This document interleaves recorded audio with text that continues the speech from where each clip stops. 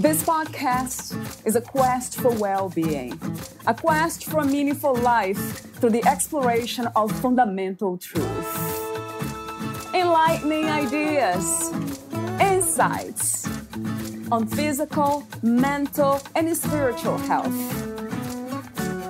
The inspiration is love. The aspiration is to awaken new ways of thinking that can lead us to a new way of being well. Welcome to Body, Mind, and Soul Healing Conversations.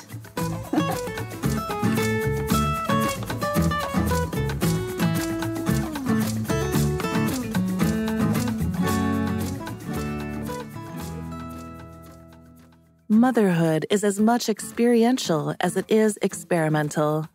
It gives us so many opportunities to feel unfit and inadequate. But the truth is, we learn as we go, and we grow as we go. 100 years from now, it will not matter what my bank account was, the sort of house I lived in, or the kind of car I drove. But the world may be different because I was important in the life of a child. Forrest Witcraft. This poem was a beautiful reminder for Mirella to really be present with her daughter and to enjoy each moment, especially the ones that seemed small and mundane. Her worth and significance didn't come from providing her daughter with big material things. Rather, it came from Mirella being herself, the mom.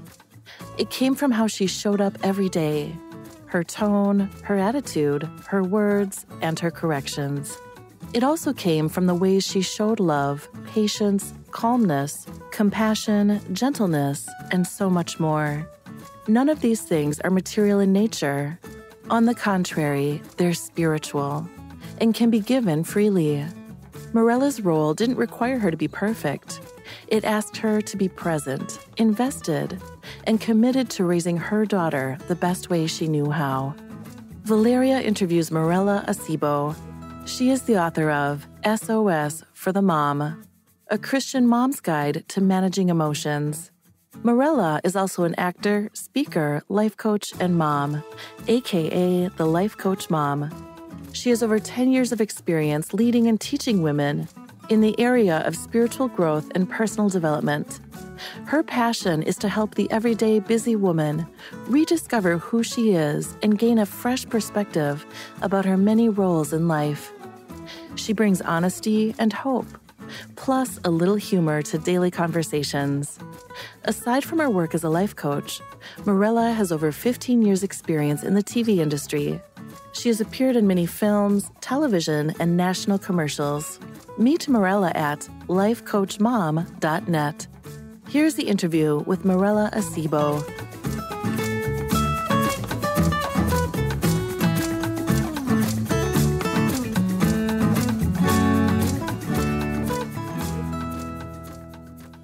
In your own words, who is Mirella Acebo? Well, there's so many layers to me.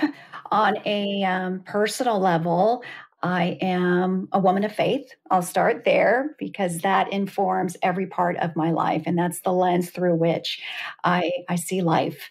I'm a wife. I've been married almost 25 years. I have 2 children, so I'm a mom. I am a creative. I love to learn. I love to think. I love one-on-one conversations, meaningful, deep conversations. I love to laugh, encourage people. That's me on a personal level. On a professional level, I am an author. I am an actor. I've been acting for about 16 years. I am a life coach, life coaching women and moms and helping them just embrace their life and be present and grow as they go in every season of motherhood. And as I said before, I'm a mom. So I'm a life coach and I'm mom, and I call myself the Life Coach Mom. And so that's me in a nutshell on a professional level. I guess we're talking off record about spirituality. I can't help it but ask you this open question about spirituality. What is your understanding of spirituality, Mirella? As a whole, what is the goal actually of the spirituality that you embody? Mm-hmm. Well, I believe that we are more than just one thing. We are more than just physical beings living in a tangible world. There's more to us. There's parts that are invisible to Mm. us. There are mysteries beyond what we can see and understand with natural eyes. So, yes, we're physical beings, but there's also our intellect, there's our will, there's our emotions, there's a spiritual component to us. I believe that we were created to live forever. So we're having a physical experience here in a physical world, but that we are spirit. And the spirit is meant to connect with God, our divine creator. Mm. Yes, yeah, it very much is. That's something that has really fascinated me, that so many of us have this idea, understanding, perhaps coming from the brain only, that we are just, one thing and that we are temporary. Then once we lose the body, then that's it. Then there's nothing else. I think atheists think that way. It always fascinated me, how can this be? So I love the way you said that before something. Yeah, you grow as you go. Yeah, I never heard it that way. I love that. I just made a note here and I had to say it again. So how did you become interested in spirituality? How did you become a Christian? I was raised in a Christian home. I was raised by a single mom. I never met my dad. And my mom, the earliest memories I have is of me going to church every Sunday with my mom and going to a variety of churches. And, as a single mom, um, it was a struggle. She definitely struggled. She was an immigrant from Mexico, so only speaking Spanish. She didn't speak English. She had a sixth grade education from where she's from. And she's here in this country and alone. And she found a spiritual family. She found faith. She was introduced. She was invited to church, and that changed her life. And consequently, my own. The trajectory of my life has changed. So I grew up in the faith and walked away for about 10 years. So as a teenager until my late 20s. And then I circled back around because now I was searching for questions. Or I'm sorry, I was searching for answers to those deep questions. Why am I here? What does this mean? And I was in a place of struggle and I needed help. And that's where I came back as an adult asking those tough questions. Are you real, God? Mm. What is the purpose, right, of my life? Like those questions that we wrestle with. And also, my mom had been on such a health journey all my life. As a little girl, I saw her struggle with her health. And so it was in my late 20s where I saw her health really decline. And there was a lot of emotion there, suffering and pain. And I saw her resilience. I saw her persevere through that. I saw her attitude in that. And she was diagnosed with cancer and Parkinson's and osteoporosis. She had a whole list of health challenges. And I saw her stand firm in her faith during the toughest seasons that anybody can go through. And that caught my attention. And I thought that if that's what faith can do, I am missing out. I owe it to myself Mm. to search. Wow, that's a beautiful story in itself. I know you have so many, 45 minutes, not enough. But wow, how amazing. I have too many questions here for you already.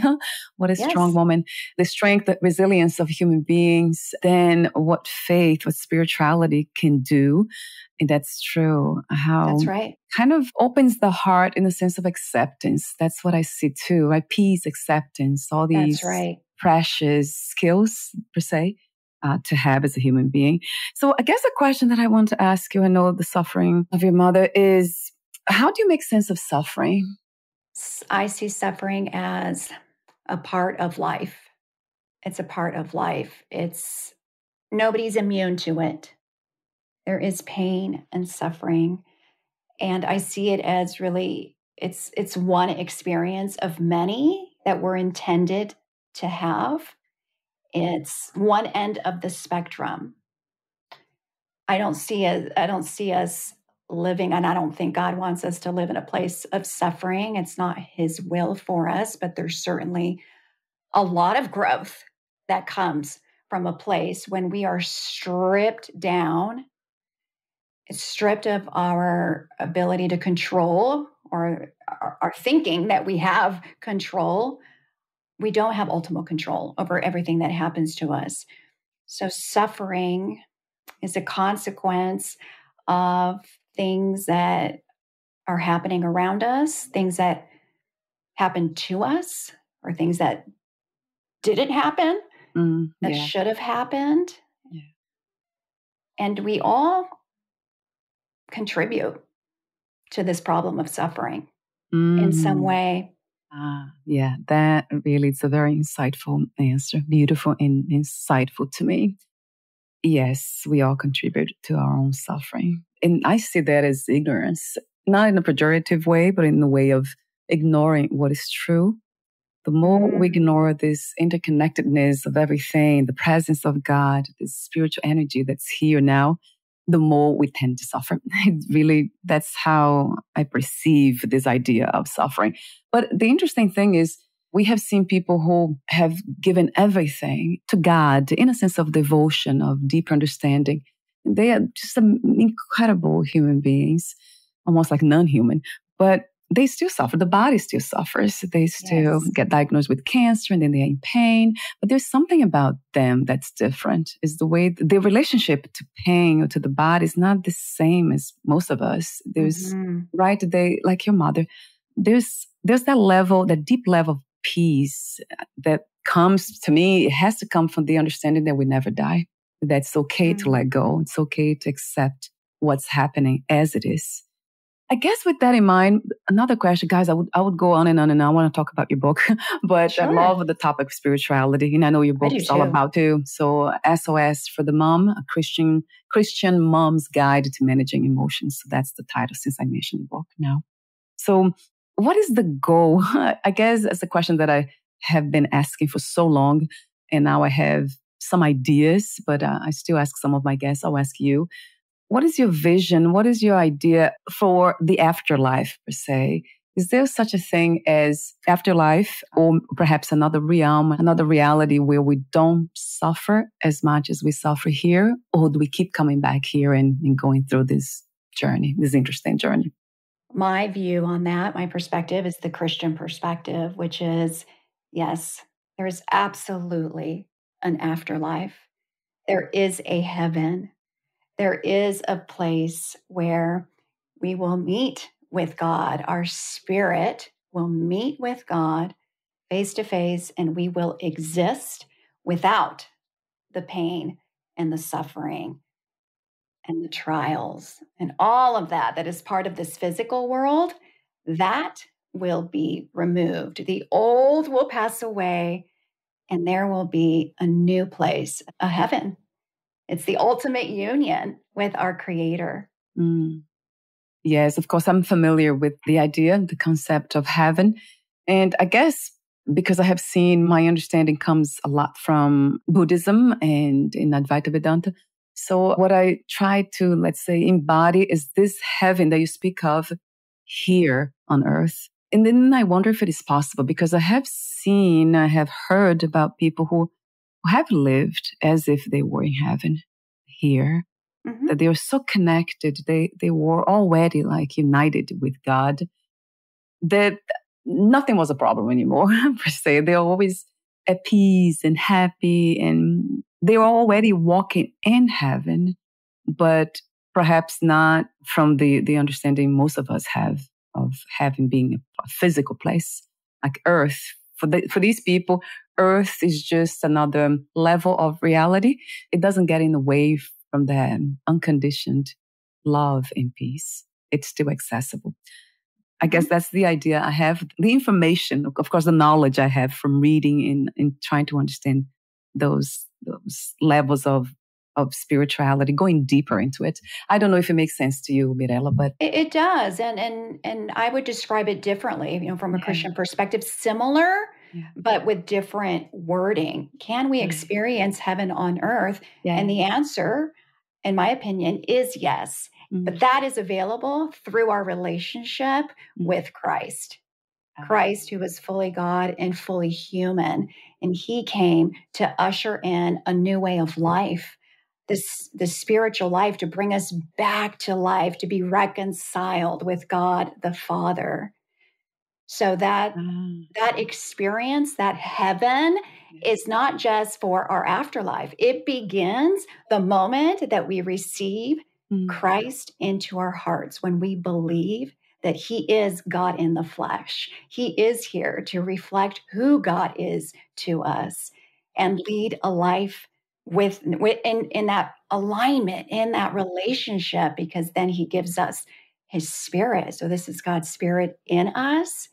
And with his spirit in us, he does produce an experience, one that you described, one that is full of love, patience, kindness, goodness, gentleness, all of these things. That's his promise to us, that we are no longer living life on our own or by ourselves or in our own strength, that there is a strength that is greater than our own. And when we rely on his spirit to then lead us, it changes every part of our lives. So long as we're surrendered to his spirit. And the old passes away. I go back to that. It's our old nature versus this new nature that now is available through Christ. Yes, a billion times to that truth. Yes, so it's through Christ consciousness. Yes, I mean, I have heard it that way. It's the same thing, of course. We just use different language, but it goes back to the same message, fundamental message in truth. Incredible to see that. Thank you for answering those questions, Mirella. Sure. So you wrote the book, SOS for the Mom. Talk to me about the main inspiration and also the purpose of writing your book. Yeah, so the genesis of this story, of this book idea, goes back to my relationship with my own mom. I had a great upbringing, a very humble upbringing, not a lot of material things, but definitely there was a richness there, a love there, the spiritual component, the faith that was introduced to me very early on. And so when I had become a mom, my kids were very young. They were 1 and 3 years old. And that's when I lost my mom. And that was a very difficult season. Here I was, a new mom, having just lost my mom, grieving the loss of the only parent that I had. And I had walked that very difficult season with her.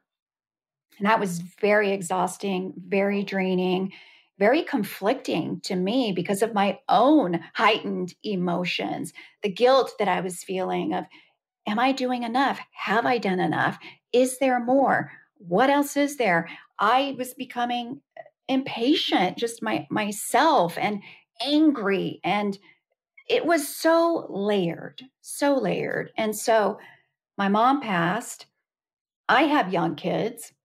Being a mother, that awakens to you to a whole new level of emotions and to the nth degree. It's just all of these things, the worry that all of these things are birthed within us when we birth a child or when we become moms, however that comes.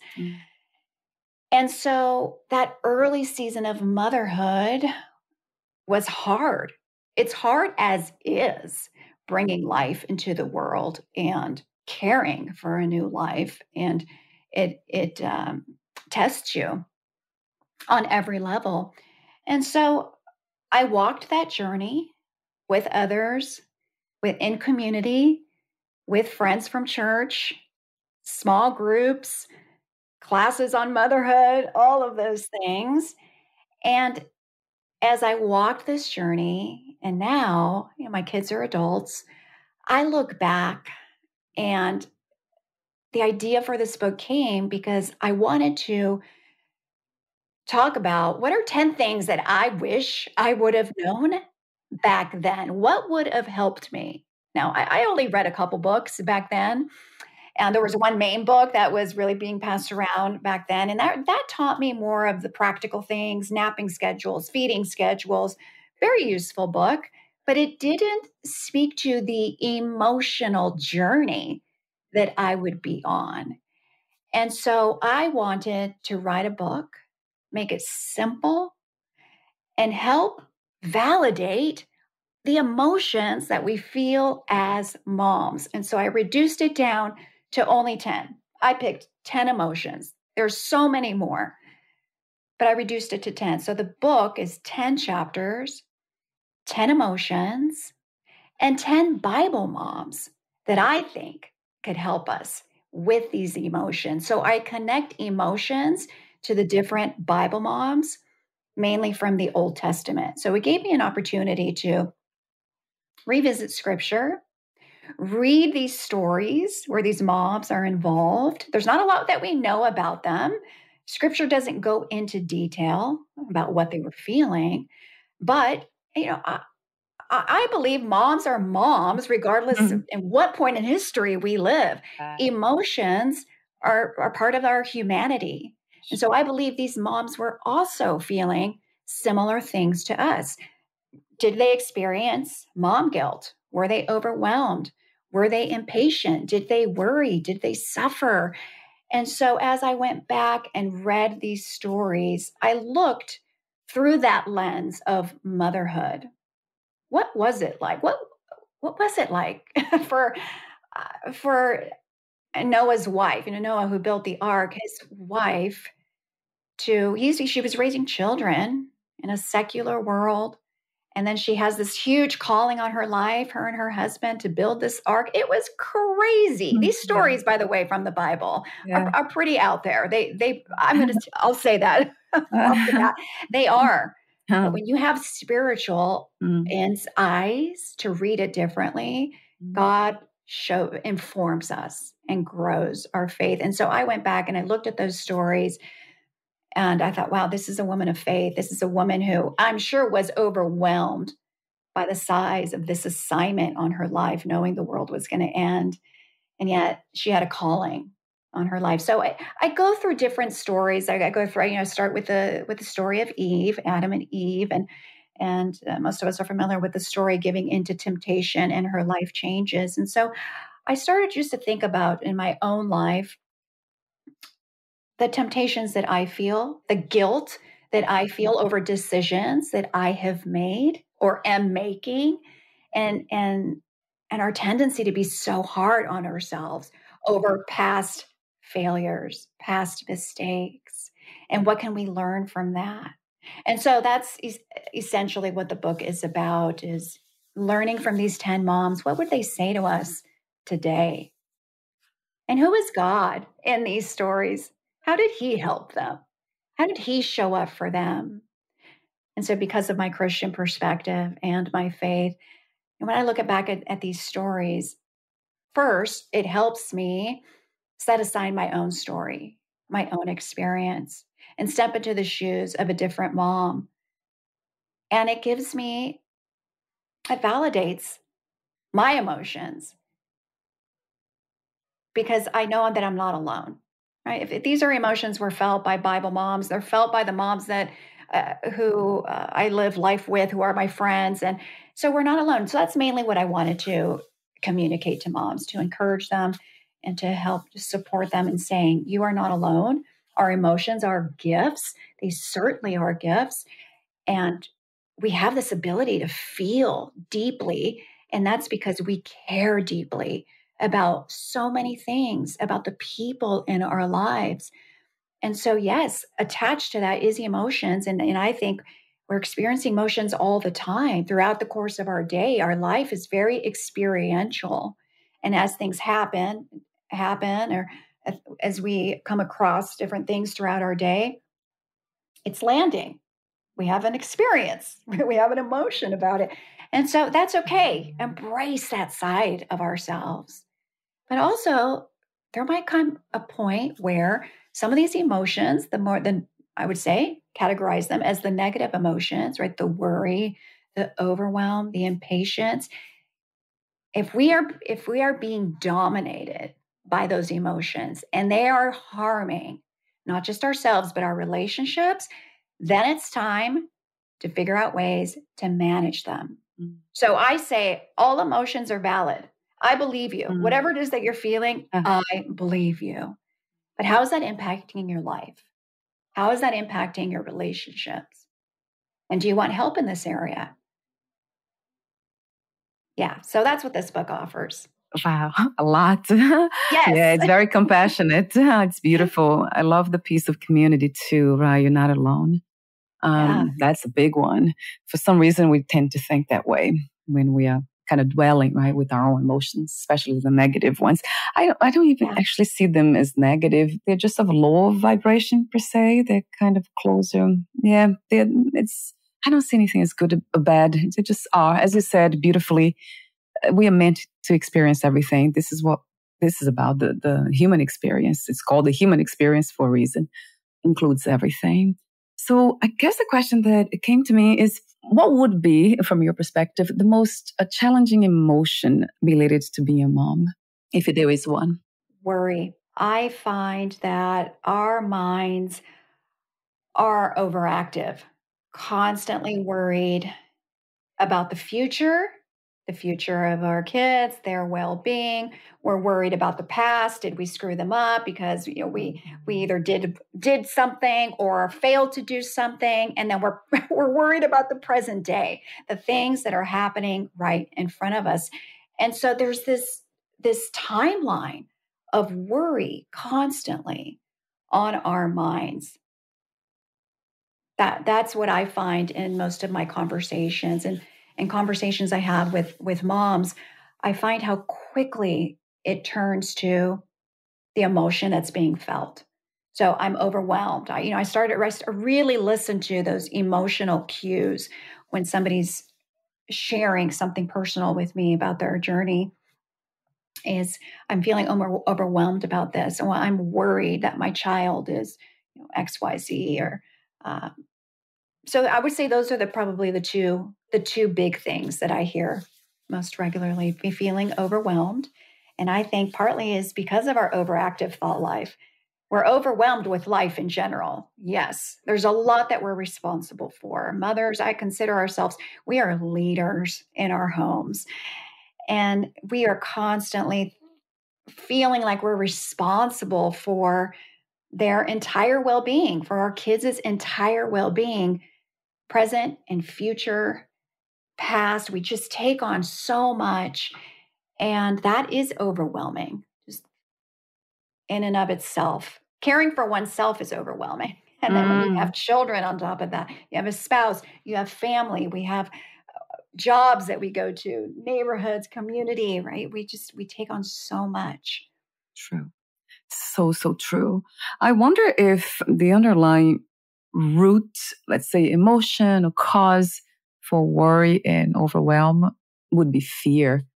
I usually love seeing the big picture of the root cause of something, the big picture of anything, and then also what causes something to arise.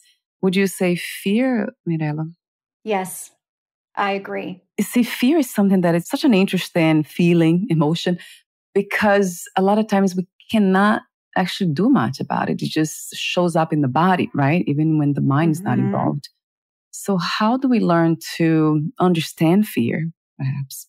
I would say first to validate it, that fear is real. Let's not judge ourselves for having that emotion of fear. The world gives us so much to fear, so much to worry about. When I look at the news, when I look at headlines, when I open up Google, there's so much information that produces fear. How do we face that? I think it's part of it is recognizing we don't have control beyond what's in our hands to possibly control. If we even can control that, I don't know. Right. Right. But also just to recognize what's in my realm, what's in my hand that I have responsibility over. What am I responsible for? Because I can spend my thought life on all the things that are outside of my reach of impact. And if I am filling my mind with all the things that are happening in the world, I'm not saying that we shouldn't be aware, that we shouldn't educate ourselves about the bigger issues, but we also have to have boundaries on that. Be aware of what's happening globally, zoom out, and then also know that we have immediate impact and influence over the people in our lives, in our homes, around us. And we can be an impact, we can impact them for good. And so I think that's what our responsibility is what am I here to do?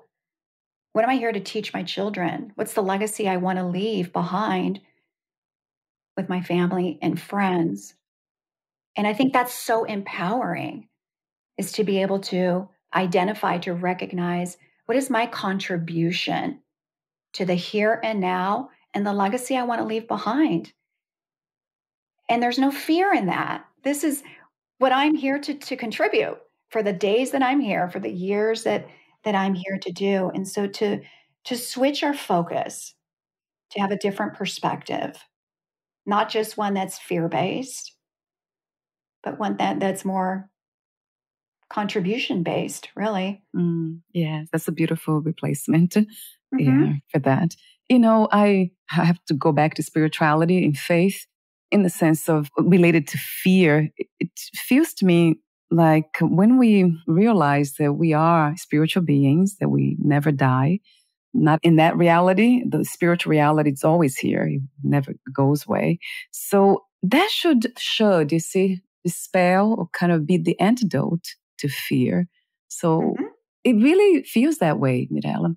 And that's why it's really contradictory to me when I see, some people working so hard on their spirituality through religion and through so many other ways. But they're still afraid. They're still, let's say, they're not at peace. They're not in acceptance. That really kind of shows something. Would you say that that's because they have not understood or they have not realized the truth yet or embodied the truth? What happens when contradictions like that happens? Because fear and love, they can't really operate together. That's a good point. Yes. And I'm glad you circled back to that because, yeah, I would say the antidote to fear is faith, And so somebody who's operating in contradiction to that, first of all, it's very human. We're all on a different journey. And so and I go back to, we grow as we go. Love that. Growth is the answer. Growth is always the answer. Yes. So for somebody who is a faith-based person and living in contradiction to what our faith prescribes, then the growth for that person is to step into faith, is to reclaim their identity of what they believe is true. And so for me, as a believer, as a Christian, so I have to ask myself, if I'm living in fear, okay, let me acknowledge that. That's my human response. One of the principles of our faith is, I now have God's Spirit in me. If I really believe that that's true, how am I acting on it or not acting on it? Because my faith shouldn't produce fear. Yes. It shouldn't allow me to stay stuck in fear. God's always trying to grow us, grow me from that place. There's a starting point, and He wants to now grow me into this new creation that's available as we rely on the power of the Holy Spirit. So that would be my explanation from my perspective. Yes, yes. And I love again how compassionate you are. You go back to acknowledge the feeling, right? We are humans. I mean, the body, mind, the body. Absolutely. It's what we call humans. Acknowledging what's true, not denying it, not putting it on the shelf, not dismissing it. Allowing yourself to feel the feeling that's real, because we want to always be honest with where we're at. Without that honesty, I don't know that we can go anywhere from there, right? But to have that honest, vulnerable acknowledgement of this is how I'm feeling, and then ask ourselves the question, what else is true? What else is true? When I shift my perspective, when I zoom out a little bit, right, as a woman of faith, what else is true about my purpose here, who I belong to, my identity, right? All of those things. Yeah. Asking those deep questions. Right. Yeah, that's a beautiful way of navigating those challenging situations we find ourselves in with emotions. Yeah, asking questions. I love that. I don't know, you probably have heard about the ego, no, the idea, the concept of what the ego is. Have you? This is more like, I think, Eastern kind of I have, idea. but refresh my memory. Yeah. If you're going to ask me about that, yeah, I want to, define our definitions. Right. Ego. So because what came to mind was the embodiment of the spirit. It seems like it's a work for a lifetime, isn't it? Because the body has felt separated for so long and not belonging here and mired in fear. So now whenever we realize that, intellectually that we are not really only the body, that the spirit's here and it's here to help, then as easy as we think it is, that it's just magically, it will, become true. Everything will be perfect and there'll be a peace forever in this body mind. It doesn't really happen like that. So I guess the idea of the ego is this false idea, understanding, belief system that we are the body and mind only. And because we have, and that's the understanding I have, because we have been identified with the body mind only for so long, then it's natural that it's just kind of it keeps running the show. It's almost like a program that it runs itself. And and now it's not easy to just put a stop to it altogether. I mean, that's what it feels like. But I love your perspective of treating it almost like as a baby, being very compassionate as you would be with a child. Always, always leading with grace and with love, because that's what Jesus did. That's what God is about, is that he sent Jesus, he came down as a man, and he's here not to condemn us, but he's here to save us from ourselves. And he leads always with grace. Grace first. Grace is that undeserved favor on each one of us. And then the truth that we can't be all we're created to be without recognizing who we belong to. And that is it's very different from trying to be graceful, peaceful, loving, and kind. Correct. Right, Mirella? Yep. It's very natural when you come from that space. Yes, our efforts, our willpower is not enough. My strength, it is not enough because I'm in my flesh. And so I know that when I get tired, when I'm exhausted, when I'm hungry and I get hangry, right? I can't deliver on all those things that I'm called to called to do, and how to treat people and have eyes of compassion and look out for other people. And I can't do that by myself. I'm limited. My flesh is limited. Yeah. And so to be able to rely on a power that's greater than ourselves, that's the game changer right there. Yes. So there's a level of surrender of the identification, right, with the body, mind only. Right. Talk to me about comedy. I was laughing at some of the videos on your website. So I love that though, because we need more, we are talking about topics here that they're very deep, and serious in nature, because they are important in the sense of having the experience that we are meant to have in this life. I love that you are kind of bringing comedy into it anyway. But I didn't see any videos on spirituality really, but probably they are there on YouTube, but I didn't see them. Do you also actually create, let's say, stories and comedy around spirituality? You do? Wow. I do. Well, I call it scripture-inspired comedy. So that's on my website. Wonderful. I don't know where you saw my videos. On your website, not on YouTube, but I saw on your website some of them, not all of them. Some. Oh, you know what? My scripture-inspired ones, I don't think are there because I only uploaded a certain number of them. But on my YouTube channel, which is Life Coaching by Mirella, I do have a series of scripture inspired comedy. And so basically, I just allow a scripture verse to inspire a satire of some kind. And because I work mostly with moms, women in general, but a lot of them just happen to be moms, there's a whole series on being a salty mom and judgment. The big one is on judging. So it's basically me embodying a super judgy mom and a know-it-all. And so it's a character I created, and I judge all sorts of different scenarios. Yeah. Yes, I was laughing at that one, right? The salty is a salty mom. Yeah, that was a funny one. And you actually have in your book, you have they're quote like to me. I love Mhm. quotes. So you say that about judgment. Don't be afraid to ignore other people's advice. People will always have an opinion on how you should raise your children. Be gracious, Yes. thank them, and move on. That's you should be feeding you. I mean, this is a very powerful, empowering subject because I just mentioned early, you talked about community, how important it is. And I know too, being connected to ourselves first. And then to me, the spirit first, that comes always should come first.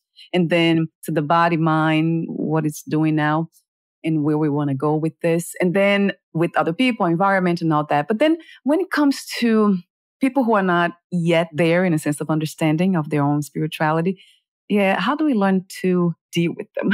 How do we relate with them? Although, we love them, but we don't like the way they behave. So, yeah, talk to me for a moment about that. In terms of motherhood or in Yes, yeah. general? Let's keep it within the topic of being Oh, motherhood. That'll be more important for this conversation, I would say. yes. So going back to, yeah, that everybody has an opinion and everybody thinks Yes, that they know how to do it better than you, kind of thing. yes, That's what we're yeah. talking That's a about, fun right? one. Yes, yeah, Yes. There are no yeah. shortages of opinions from everybody around us. And so what I like to acknowledge first is their intent. Thank you for sharing that. They just acknowledging that most people mean well. I like to give people the benefit of the doubt. If it's somebody who I'm close to, give them the benefit of the doubt. If it's unsolicited advice, Yes, I yeah. think I think it is our responsibility to grow. I go back to that, right? We grow as we go. So these are opportunities for us to grow up and have a courageous conversation or a way to, assert ourselves and to say, I appreciate your feedback. And that could be that. I mean, that essentially could be enough. Just, I appreciate your feedback and this is what feels right to me. And that's it. So it Yes. doesn't need to be an argument. It doesn't need to really Mhm. go beyond that, but asserting your own boundaries on what you welcome and what you don't. And so even having a conversation saying, that's not really helpful to me right now, but I appreciate your input. And when I need encouragement right now. That's a really good one. I think to state what it is that you need and want instead of the feedback that appears or sounds critical or judgmental. Say, I appreciate that, but what I'm looking for is your encouragement right now, is support right now.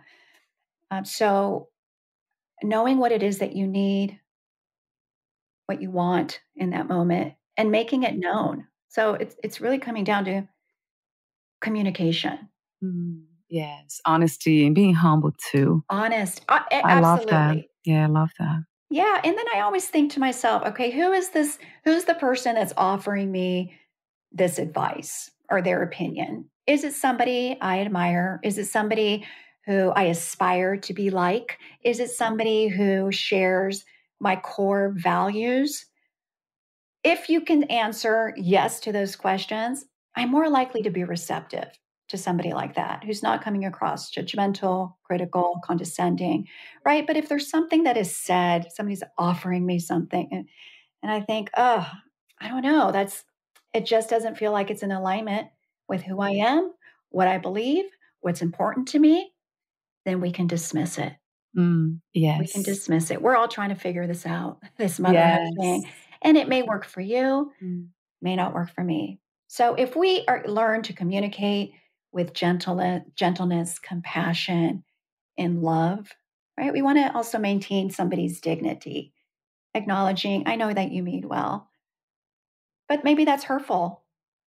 And if it is, you could say that.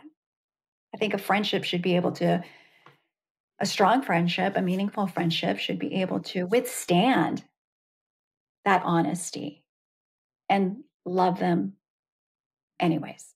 That's true. Yeah.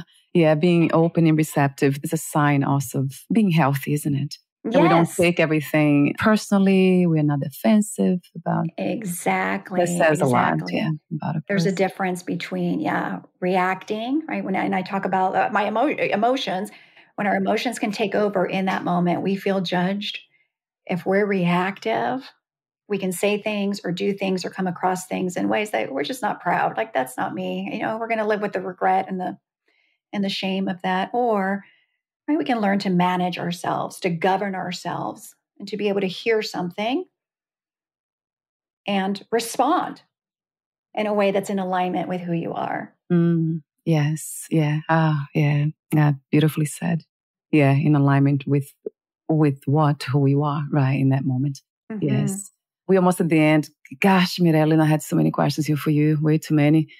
But the I time love passed that. by so quickly, right? We're not It even, did. wow. So I would like to mention another quote that I got here from your book that caught my attention. It was about comparison, which is, we will naturally want to compare our kids to others. We cannot do this. No two mothers are the same. No two kids are the same. Just stop. So you're very clear on that.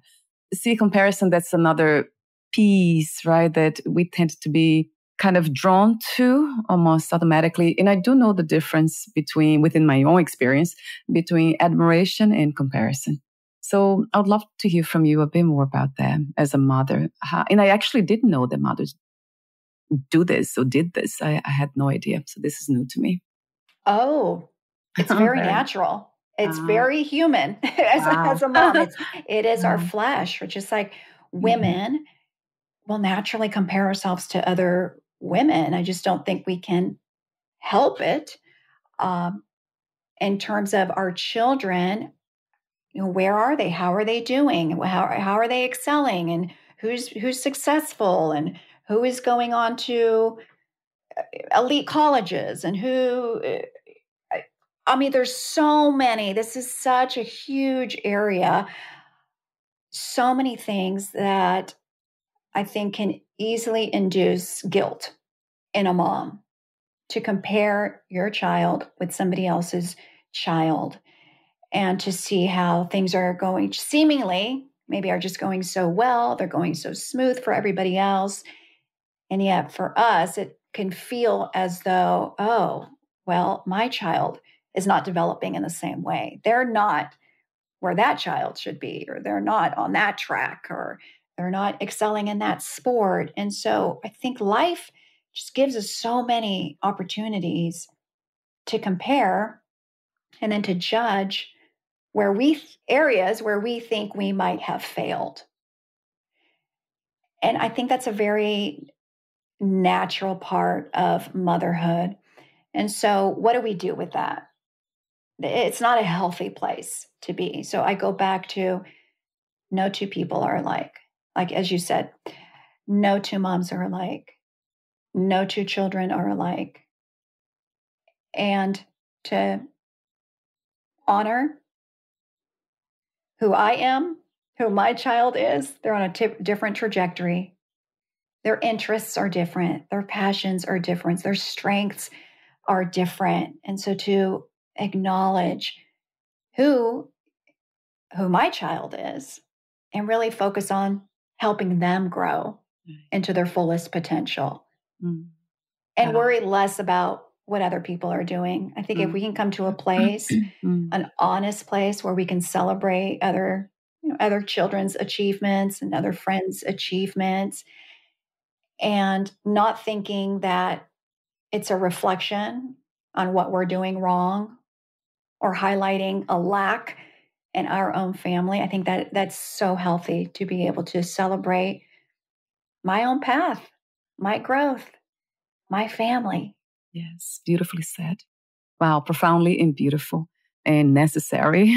We all need to be reminded of that. And to me, it really goes back to fear again. That, right? Fear. The roots, That's right. fear. We're always afraid of something, and that's why we Yes. react. How amazing. Yes. Oh my God, Mirella, you're doing wonderful. This is beautiful work, very Thank you, much Valeria. needed, because that's a work that I don't know. I do have a speaker, I have mothers around me, but I am not a mother. So it's not as close. It's real per se to me, to my human experience. But I see how everything goes back to that fundamental, unfortunate truth of fear that we come a lot of times, most of our lives are lived from that space.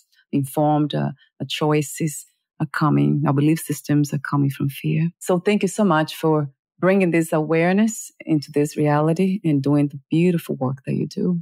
I appreciate it. And likewise, Valeria. Thank you for your work and for having me here. Oh my God, I love this. That's my sacred space, Mirella. Oh, I can tell. Yes, you lead with so much heart.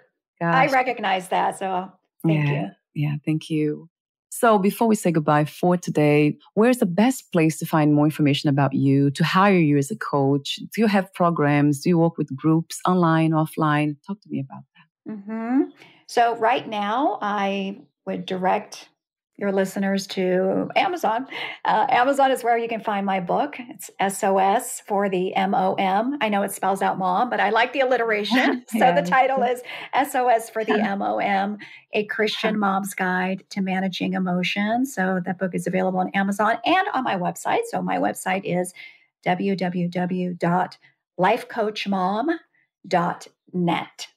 There's a comedy, like you said, there's a page on my Life Coach Mom comedy, and then more information also about the book. And that's the best way to contact me as well. So I don't have any online courses or anything else to share at the moment, but I'm working on that. So I'll have those links on the podcast profile, the podcast page will be there. I guess I'll ask you these ending questions. I have too many here before we say goodbye. I usually end with a question. So I'll ask you this one. At this time, what do you feel is the world's greatest need? The world's greatest need is love. Yeah. It's love. It's a divine love. Yeah. It's recognizing that we're incapable of the love that's necessary to heal. Wow. That's wonderful to hear. Yeah, divine love.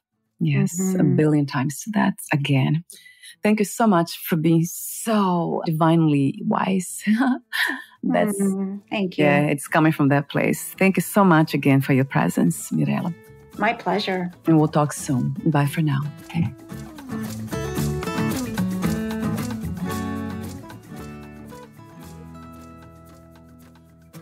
Thank you for listening. To learn more about Mirella Acebo and her work, please visit lifecoachmom.net.